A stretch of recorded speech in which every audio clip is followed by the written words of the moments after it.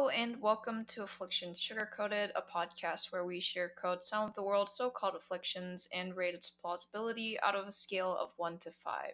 I'm Minnie Kim, and today we will be sugarcoating TV shows. Okay, so let's get this out of the way quickly, okay? The best TV shows.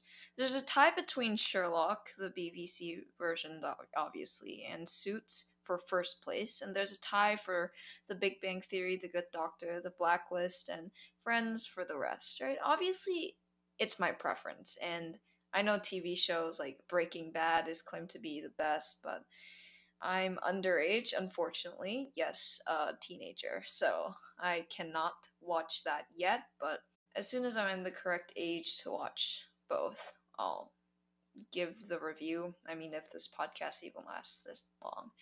Okay, Breaking Bad, Better Call Saul, or something like that. I'm sure it's good. I have been able to watch it. Maybe it'll be on the top list. I've seen some YouTube Shorts videos about it. It seems pretty good, so probably make it to the top. Yeah. But let's not get into too much of the controversy there because, well, this isn't a podcast for controversy. I mean, it is, but not for those things. Yeah, so we'll move on. I could go on and on about TV shows because they do take up a special place in my heart. Like, there's nothing better than finishing off a long day with homework, with a lot of stress, academic stress, whether that be from your friends or whether that be from, I don't know, school or work if you're grown up and go to college or something like that. Yeah, sure. But a long day is a long day, and you always have long days. You always have that onerous and grueling work to do over and over again. But if you finish that off with some snacks and a good episode on a comfy space, or like either alone with or with your loved ones, that is just unbelievable. That is one of the joys in life that I'll never be able to let go of. Like, if someone said to me, you can only watch TV for one more day. That's no. I'm not living that life anymore. Okay? And that and movies, right? Movies, TV shows, I think both of the same things. I personally prefer TV shows because it's a long, extended thing. Um, I do love movies though. There are some movies that are better than TV shows, to be honest. I just think that if you get more emotionally attached to the characters when it ends, like, I'll talk about more of that later. But that feeling is, to me, a very, very it gives me gratification, I guess. Yeah. So name another better thing to do with your free time. Name a thing like reading books. I enjoy reading books, and this is the next girl, okay? It's one of my favorite things to do. I read books everywhere. But that doesn't really beat that feeling when you turn on an episode, maybe Netflix. I mean, come on, Netflix or nothing, okay? All the other stuff, Disney Plus, stuff like that. Come on, don't compete with Netflix. I prefer Netflix. And when that happens, when you sit at that sofa and you sit on the couch and you just eat some popcorn, stuff like that. I mean, that's a good feeling. That warms your soul. I personally think it actually warms my soul. Maybe not, maybe will do. That's a battle to fight another day. So, sure, like, productivity's good, but nothing beats that sensation after you finish an episode. For example, Suits. Oh my god, if you haven't watched Suits, please do. Sherlock, if you haven't watched it. That feeling of suspense is amazing. I think God created that for a reason. That is just a feeling that you don't know what's going to happen, but you can kind of guess. But there's a complete twist of events that you never predicted. And that realization, as soon as that realization hits, I think that might be the best feeling in the entire world. Maybe I'm not big and old enough to realize what's good and what's bad, but I mean, everyone enjoys TV shows, in my opinion. So, yeah, that suspense of the author leaving you hanging. The small talk about what will happen next, who'll die, who'll go out with who, although those are usually romantic comedies. I'm a fan of romantic comedies, but sometimes it's kind of cheesy, so I enjoy TV shows again as much as the next girl, and perhaps even more. I just realized that every single thing that I'm sugarcoating, usually these days, are the things that I enjoy most about life. Like procrastination, for example, coin flipping. There, I take pleasure from those things. I don't know why, but whenever I'm thinking of like a thing to sugarcoat, I just suddenly think of all the things I like. I find the bad things about them because usually the things I like include very, very bad things for some reason. Yeah, there are ramifications. I'm just dealing with them in my own way. Maybe enjoying guilt by even more guilt. My guilty conscience. I like that. So, why am I sitting here ranting about how much I like TV shows in a podcast that deals with minor afflictions? So, that requires a complicated answer about why I started this in the first place, but I'm not going to get into that. It's like saying, what do you want? When I want billions of things. Okay, so the simple answer is that TV shows all have an end. You know who the biggest target audience of TV shows are? People who get immersed easily, people who get too involved, people who subconsciously follow the characters' behaviors, people who get emotionally attached to the show.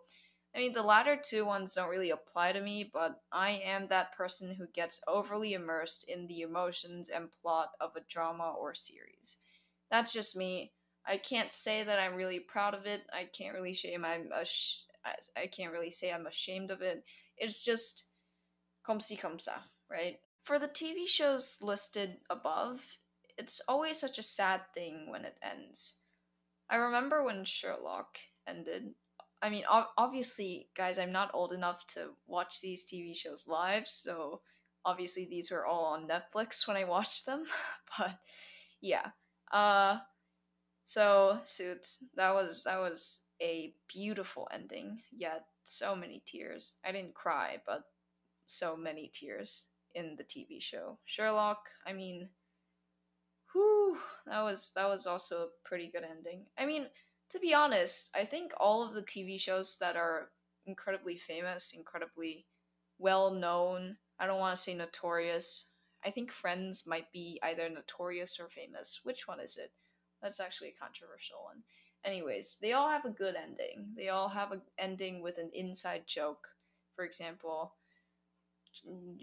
Friends was had an ending with an inside joke.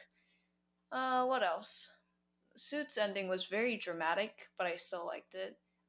The Big Bang Theory also very dramatic, but I absolutely loved it. It that last song by Sheldon Cooper was Chef's Kiss, and other things. And I don't really consider The Good Doctor as a finished TV show, so I'll just say that the best ending was when Dr. Melendez died, season 3. I will consider that as the true ending. After that, I think the first 3 seasons were the best, although it was pretty sad. The lives on TV are cut short,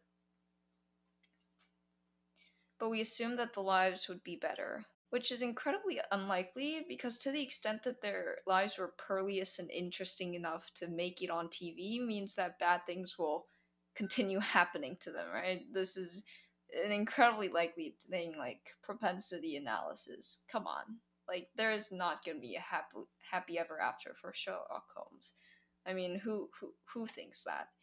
I don't want to call it a comeuppance, just fate. So, on to some characters that I absolutely adore. Harvey Specter, obviously. Sherlock Holmes, Sheldon Cooper, number 5 from the Umbrella Academy, weirdly enough, etc.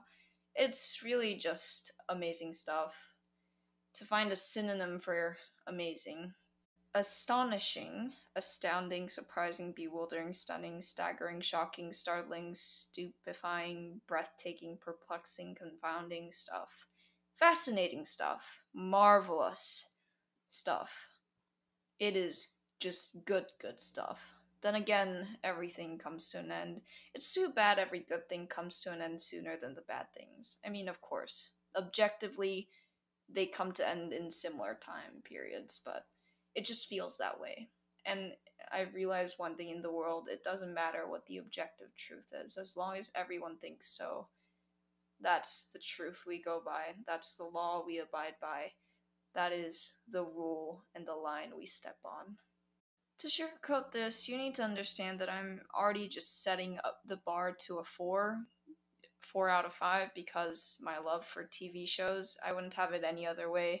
I mean, it's like your favorite food is pizza, but then pizza is not the most healthy food ever.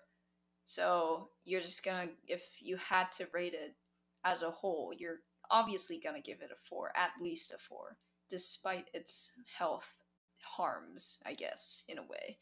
Look, even if we were to bite the bullet of this quote unquote all good things come to an end phenomenon, the end is basically marking the end to work. It's kind of sadder if I say it like this, but there are actors behind these jobs. These people earn paychecks by pretending to be a character. It's all a fictitious wonder, and I love this. I love this. Don't get me wrong. I absolutely love actors. I'll refrain from talking about them because it's kind of controversial, but I admire their job of entertaining people.